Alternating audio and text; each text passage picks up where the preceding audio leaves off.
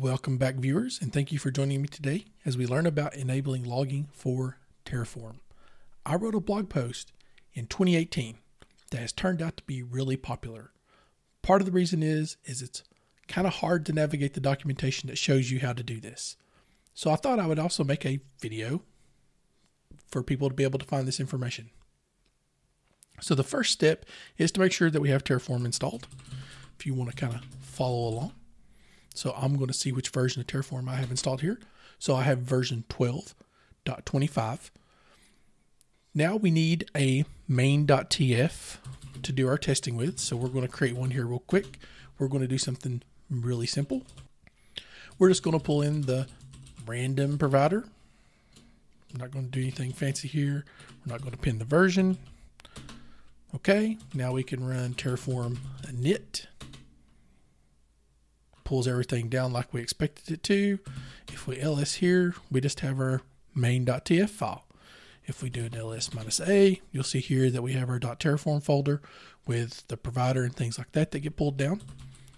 Let's do a clear here. Now, to enable logging, we need to set two environment variables. The first one is we're going to export out tf log, and we're going to set it equal to multiple types of logging levels can be found. A lot of them are your typical debug, info. We are going to do trace. I find that if I'm turning on logging, especially with HashiCorp products, I want trace enabled. So let's set that, and then let's set a log path. So you can have it kind of display in the console. I don't find that very helpful. So my standard is to set a log path of terraform.txt, which is typically going to output a terraform.txt file into the folder that you're executing your Terraform command. Sometimes I set them up in my profile and just have them on. Depends on the type of work I'm doing. I don't go look in my terraform.txt if I don't need to, or packer.txt if you're using Packer. But I have it there if I need it, because typically you don't know you need to run trace until something's failed. And if it's something that takes a while to execute, I like just having it there. So I have to leave these on all the time, but you could just make yourself a helper script to enable these and turn these on. So with these set, let's run Terraform init again. And now if we ls, we'll see we have a terraform.txt file. So let's cat that file. And let's look at some of the output here. So here you can see that it's looking in my local bin where my Terraform's installed for plugins, for provisioners, and things like that. You can see here that it's checking some stuff in the file system.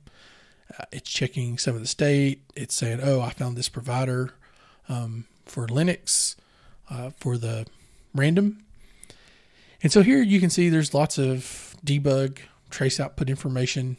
There's quite a bit here for just such a simple command, but that's the whole point.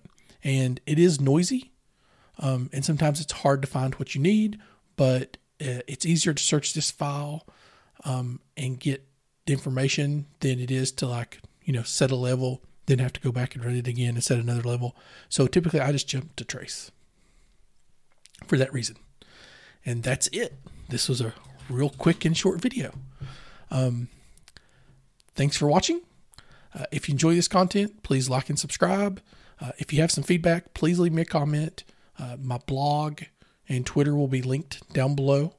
I also have a Buy Me a Coffee link in the description. Talk to you later.